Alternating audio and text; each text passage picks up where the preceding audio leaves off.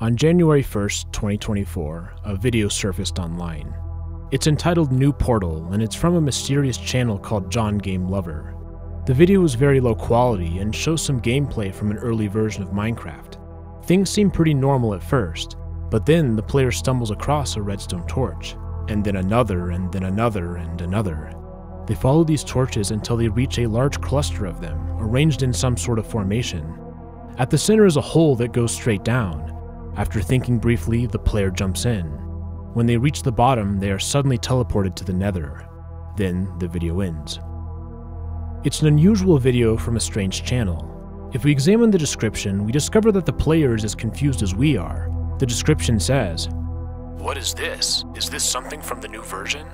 If so, that's very creepy. I showed this video to my friends and they all said they'd never seen anything like it. Is this some kind of Easter egg, or is this just a very strange bug?" It concludes with a date, November 3rd, 2010. Just a few days prior was the Halloween update, which added the Nether to Minecraft Alpha. But this is not the way that the Nether is usually accessed. This is something else. New Portal is merely the entry point into the long and winding maze that is John Game Lover.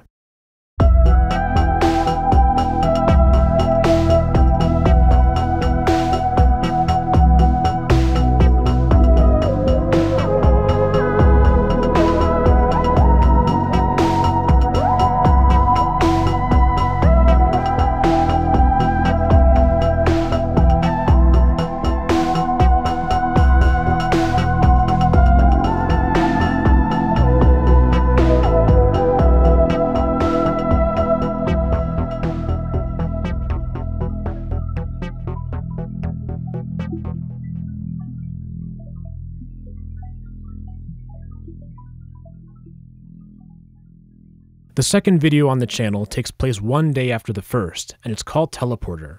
The video starts with a player within a house built into a cliff. They soon exit to the outside. In the distance, we see a strange vertical structure, but we're unable to get a great look at it. The player goes to a grassy area and begins to construct something. They place wood, wool, and cobblestone, finishing it off with an iron door and a lever to open it. After pausing for a beat, they enter, and suddenly the game shows that it's loading a new level. Upon completion, the player finds themselves up on a glass rooftop. They slowly work their way down using the waterfalls on the side. If we've been paying close attention, we can notice that this is the same base from the first video. The glass walls and gravel pathway are identical. But there's something else. Upon teleportation, the hotbar changes completely, adding a diamond sword. The glass base is also far more advanced than the starting base. This seems to imply that the teleporter has caused the player to switch worlds on their device. The description doesn't provide much, except for the detail that this strange mechanism was introduced to John by his friend. The third video was recorded on the same day, although the different hotbars suggest that some time has passed. John exits the glass base and turns to the right, passing his sugarcane and wheat farms. Approaching an empty area, he builds another teleporter. He flips the switch and then enters.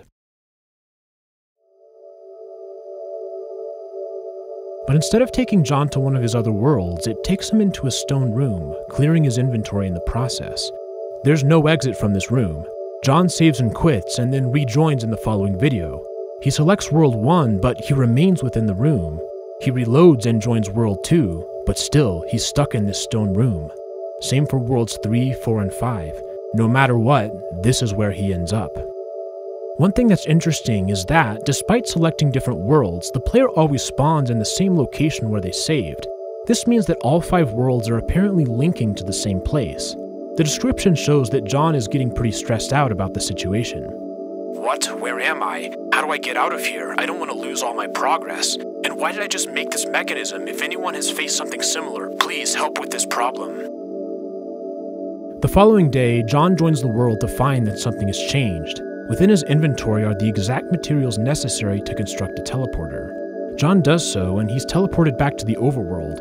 He returns to his base, grabs a pickaxe, and destroys the teleporter, block by block. One small detail that's interesting is that when John loads the game, he's in a different location in the stone room than he was when the game was saved in the previous video. Did someone somehow use his account, adding the items to his inventory? The next few videos uploaded to the John Game Lover channel are different. One is dated August 14th, 2010, and the other is August 15th. This means that they were recorded over 2 months earlier than all the videos we've seen thus far. The first is entitled Very Beautiful Generation of Mountains in Minecraft.avi. Watching the video, we don't really see anything strange. The player walks down a wooden bridge and finds some cool floating mountains, using a waterfall to climb up. The second video, entitled Diamonds.avi, is similar. It's simply gameplay footage of a player mining underground and discovering, of course, diamonds. Compared to what we've seen on this channel so far, these videos appear oddly normal. But there is one thing that's a bit off: the description of the mountains video. Wow, this generation is really beautiful. What is the chance that something like this will be created in your world? I'm very glad I was lucky with such a generation. Although this generation will not affect any of those extremely dark experiences that my friend had to experience, I am nevertheless happy. What are these extremely dark experiences? Are these videos even made by the same person? There are notable differences in the style and format of the description. Instead of using slashes, the dates use periods. They also use an emoticon, something that is not seen in the November John Game Lover videos. Despite this, the meaning of these videos or why they were uploaded to the channel is not clear. The next video is called Problems with My Game. We're back to November 2010, one day after John exited the underground room. The video starts within the glass base. There's a torch floating on the ground. The player walks over and replaces it on the wall. As they exit the building, they attempt to change their render distance, but it's stuck on tiny. This is apparently the titular problem with the game. The following day marks a video entitled Experiment 1. John has decided to conduct a number of experiments with the teleporter structure. They take resources from their chest and use them to craft the blocks necessary to construct a teleporter. The player exits their base and heads to the left. Walking past a cactus farm, we discover that John has constructed another portal. He enters this portal. Within the Nether, he begins to clear out a space near the portal. About a minute and 40 seconds into the video, something rather strange occurs. The player is mining using a stone pickaxe, but it suddenly breaks. John constructs a crafting table and replaces the pickaxe. But if we look more closely, the initial pick should not have broken. There was still a decent amount of durability remaining. This is an anomaly that we can't explain. Eventually, John finishes clearing out the room and constructs the teleporter. They place the iron door. After contemplating for a moment, John flips the switch and enters. The player spawns in a long cobblestone hallway. Torches adorn the walls. They start to walk forward, but change their mind and quit the game. Apparently, they're trying to see if they'll be stuck here. As the player goes to the world section, we notice that World 4 has a size of 0 megabytes, something that shouldn't be possible. When the game loads in, the player is back in the Nether, not in the cobblestone hallway as we'd expect. This sequence is so interesting because it forces us to think about how these teleporters work. Let's take a step back and attempt to understand what's going on here. All teleporters appear to transfer the player to another world or dimension. The level loading screen is seen each time, but the details of this appear to differ slightly. In the teleporter video, the first time that a teleporter is used, the player is teleported from whatever world they are in to the World 4 overworld on the roof of the glass base. The user's hotbar items are changed. In Unknown World, they begin in World 4, and the teleporter takes them to the stone room, clearing their inventory. They're stuck here until they mysteriously gain the resources required to build another teleporter. This one takes them back to World 4, spawning them at the same teleporter they used to leave. Then, in Experiment 1, the player builds a teleporter in the World 4 Nether. This time, they're teleported to a cobblestone hallway, keeping their inventory. When they save and reload the game, they're no longer in this hallway, instead being returned to the Nether. Looking at the aggregate evidence, it's difficult to find a pattern. The nature of how the teleporter works appears to be slightly different depending on the particular world. However, it will prove worthwhile to keep these apparent inconsistencies in mind as we continue. We clearly don't quite understand the nature of this device.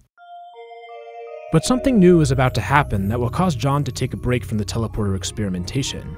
The following video is entitled, I'm Not Alone. Let's take a look at the description. What the hell is going on here? I have never built this house. Okay, in short, while I was looking for a new cave to explore, I noticed a strange structure that I did not build. After discovering it, I quickly returned home and started recording in order to somehow document what happened. In the video, I entered for the first time home when I saw the sign with the inscription, Leave. I was very scared. Now I can say with confidence I'm not alone in this world. This is an odd development, but it's actually not the first time that there's evidence of another being at work within John's world. Think back to the redstone torches in the very first video. the items added to his inventory when he was stuck in the stone room, even the torch on the ground, and problems with my game. Throughout these videos, there's been a feeling of being watched, that the player is not the only one here. But now there's direct evidence for this, in the form of a house that has been built without John's knowledge. The next day, John attempts to hide by deleting World 2 and creating a new game. They join and head over to a tree, breaking it and using it to construct a crafting table and some tools. But as he turns around, he sees something in the distance. Signs. They read, "Are you really trying to get rid of everything by creating another world? You know too much to just walk away." Unfortunately, we can't tell if these signs existed as soon as the world was created. John is not looking in that direction when he spawns. He explains his thoughts in the description. "And this is exactly what I was counting on when I tried to get away from this simply by creating a new world. This is so stupid. I tried to find out from a friend if this is related to portals, or maybe this is the Halloween update. But my friend had not been in touch for quite some time. He showed up at school but did not want to talk to me at all, and simply ignored me. He talked to others as usual, which is quite strange. I asked other friends, but nothing like this happened to them. It seems as though these oddities are mine only, which makes me think they're connected to the portals. Even so, I have many questions. What is this room in the Experiment 1 video? What's behind those doors? Whose home have I found just by exploring my world? Why was there a sign on this house that said leave? And most importantly, what do I know that others don't?" These comments make us wonder who exactly this friend is. Remember, John said that the first teleporter was a design from his friend. In the previous video, he questions if the house that appears has to do with the portals his friend created. And now they don't want to talk to John in real life? And then there's that line from the mountains video, the odd mention of dark experiences that a friend had to experience. Is this related? What exactly is this talking about? The following video is called First Contact. Later, we will see that this takes place on World 3. It starts with a player outside an incomplete cobblestone house. It appears that they are early on in the world, only having stone tools. John places a dirt wall and adds a sign, writing, "Hello." They walk away and wait for something to happen.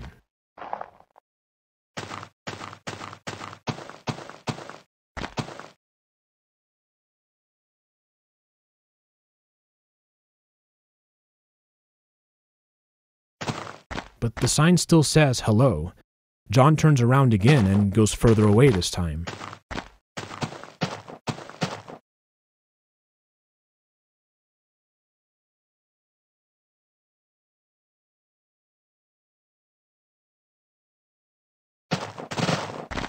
Once again, no change. The sign remains as hello. John saves and quits the game and reloads World 3. But this time, the sign has been replaced. It says, "No exit." John breaks the sign and the video ends. The next day, John records another video. It begins in the main menu where we can see that he has deleted both World 1 and World 2. He selects the first slot and a new world loads. John spawns on a beach and heads over to a tree. He punches it, breaking a couple of logs. But then he pauses for some reason. Turning around, there's something in the distance. John walks over to discover a teleporter on the beach. The door is open. Someone has been here. John exits the game and deletes the world. The past few videos, it's become increasingly clear that someone else is here. But I want to draw your attention to another subtle anomaly that could be easy to miss. When John breaks the log, the item drops, but as he picks it up, it does not go into his hotbar as it should. It's almost as if something else has picked it up for him. John does not record a video on November 12th, but there is one for November 13th. It's entitled Dialogue. John is back on World 4 in his glass base. He constructs a cobblestone wall in the middle and adds a sign, "Can you hear me?" Then he exits the game. On the menu, we see that World 4 now has a size of 0.01 megabytes, compared to 0.0 from the previous video. John selects it, and we see that the sign has changed with the response, "Yes." John breaks the sign and adds a new one. "What is your name?" He exits the world again, and we see that the size of World 4 has changed, now back down to 0.0 megabytes. He joins, and the sign is replaced with a series of letters and numbers. Confused, John replaces the sign. "Where are you?"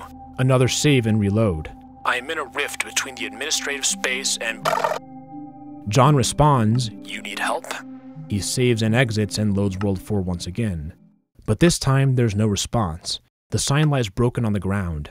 Suddenly, in the background, we hear a door open, and the video ends. This is strange indeed. John has managed to have a conversation with the entity that is affecting his world. It says that it's trapped between the administrative space and, well, something. We don't really know what the dashes stand for. But the most disconcerting part of this whole sequence is the end. When John asks if the entity needs help, it's unable to reply, concluding with someone or something opening a door in John's world. When John asks for the name, it responds with a sequence of letters and numbers. It turns out that this is in base 64, which is a binary to text encoding scheme. In other words, this sequence can be converted into text using a decoder. When we do so, we discover that the entity is named Illusion.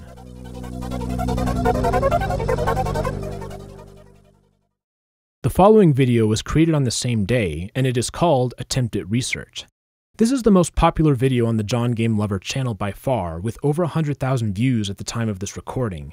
And it's popular for a good reason. The mysteries of this series are about to deepen even further. The video begins on the rooftop of the glass base of World 4. John descends the stairs and exits his base. As he approaches his cactus farm, we notice that there are a multitude of raw pork chops on the ground. John enters the nether portal. The teleporter that he built is still there. He flips the switch and suddenly the shot changes to a player walking in the stone room. The game is paused and the video switches back to John's perspective. He activates the switch again and enters the teleporter. John's teleported to the cobblestone hallway, but this time he decides to explore. As he moves forward, we see that there are doors with signs on them. John turns to the right to see another base 64 sign. This one is decoded as Ingredients, which is Danish for ingredient.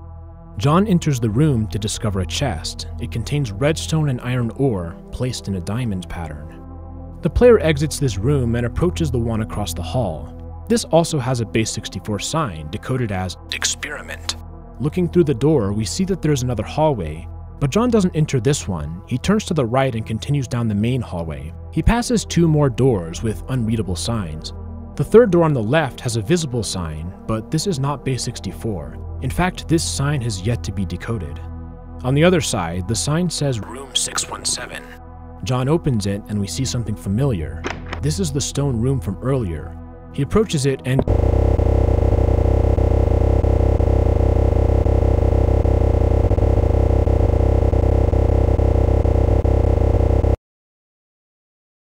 there's a lot to unpack here. First, the very beginning of the video. We don't know what happened with the door opening in the previous video, but we do know that this video was recorded on the same day. John is on the roof and his inventory is different, implying that some time has passed. It's also worth mentioning that this is where John ended up when he used the teleporter in the second video. Things get weird when John approaches the teleporter and flips the switch, closing the door. The video suddenly cuts to a shot of room 617, and it turns out that this is from the exact moment where the video freezes. By using the power of video editing, we can rearrange the clips to show how this works. John approaches the room, opens the door, enters, and saves and exits the game. So why is this clip shown out of order? And why does the video freeze and the blue screen occur when John actually enters the room? The discontinuity here is extremely bizarre. Let's talk about the stone room, which we learn is called room 617. If we look back at our teleporter diagram, we will notice that the teleporter from the World 4 overworld went to room 617. And now, the teleporter from the World 4 nether goes to a strange cobblestone hallway that also contains room 617. It's not completely clear if this is the same room. After all, the cobblestone hallway version has an exit. But there's clearly something special about this place. This is where the video freezes and has the time skip. In the next video, John is back in his World 4 base. He exits through the double doors and heads back to the nether. He lights up the area around his teleporter, closes and opens the door, and enters. Once again, John spawns within the cobblestone hallway. He sneaks forwards, this time approaching the fourth door on the right. It contains another sign. Splitting it up properly shows that it reads Administrative Space. Behind the door is a teleporter. As John looks through, we hear a door open in the background. He quickly enters the room and uses the teleporter. But this time he's somewhere new, on a cobblestone bridge so high up that the ground is invisible. John's inventory has been cleared. Confused, he walks forward along the bridge. After about 40 seconds, a structure begins to reveal itself in the fog. John approaches and sees two signs. Welcome to Storage Place, 3rd out of 5 sectors of administrative space. It's another hallway with doors on both sides. John enters the first door, entitled Sector 1. This contains even more doors. While it's tough to make out, the signs appear to have RD and then a number.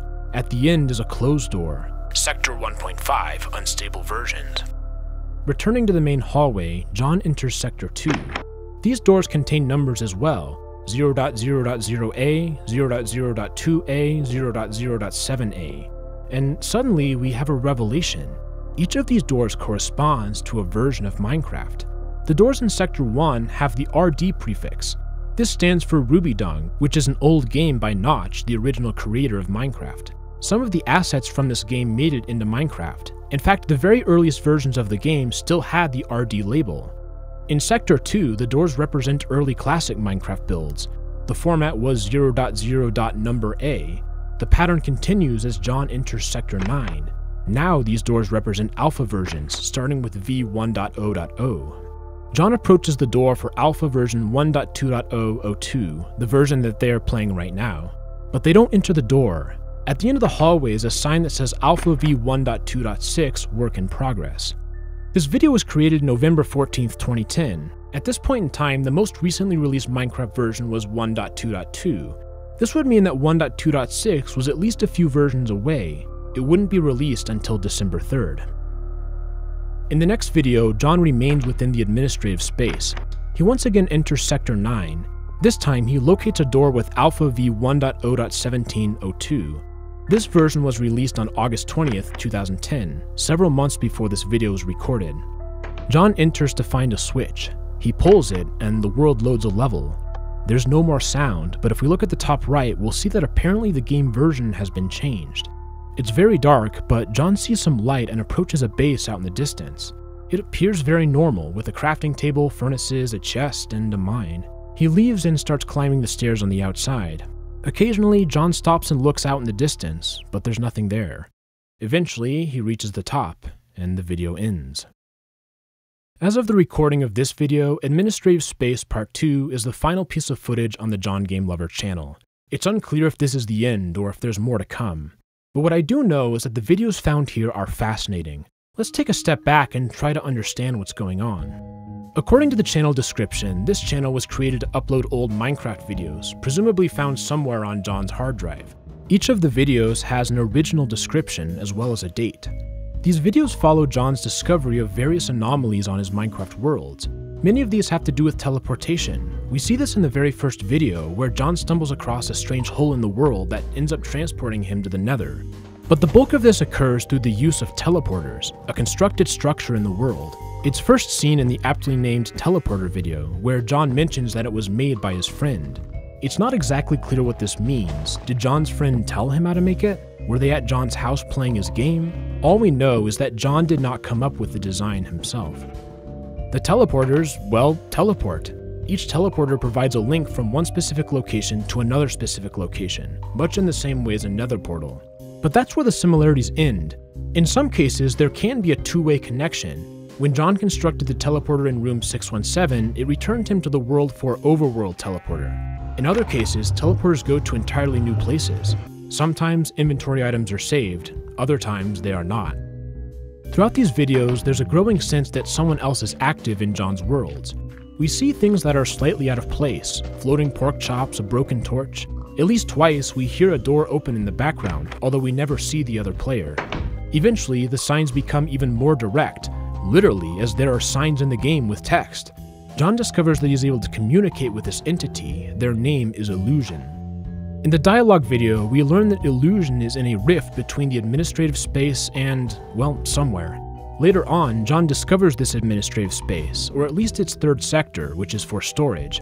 Here, he finds doors corresponding to every Minecraft version. When he enters one, he's transported to a new world, with his game version apparently changing. There's also something strange with saving and reloading worlds. Illusion uses this to build signs, sometimes even when a new world is being generated. And then there's the mystery of room 617. Why does this keep showing up? Why did all of John's worlds link to it at one point? Who gave him the tools to escape? Unfortunately, at this point, we're left with more questions than answers.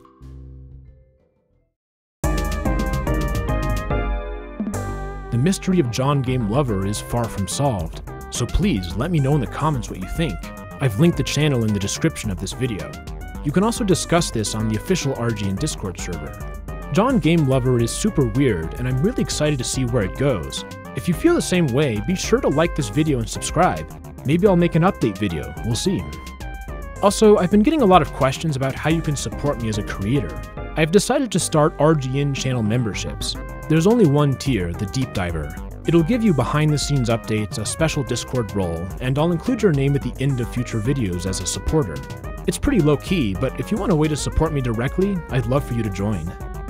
This has been RGN. Thank you so much for watching, and I'll see you all in the next video. Have a great day.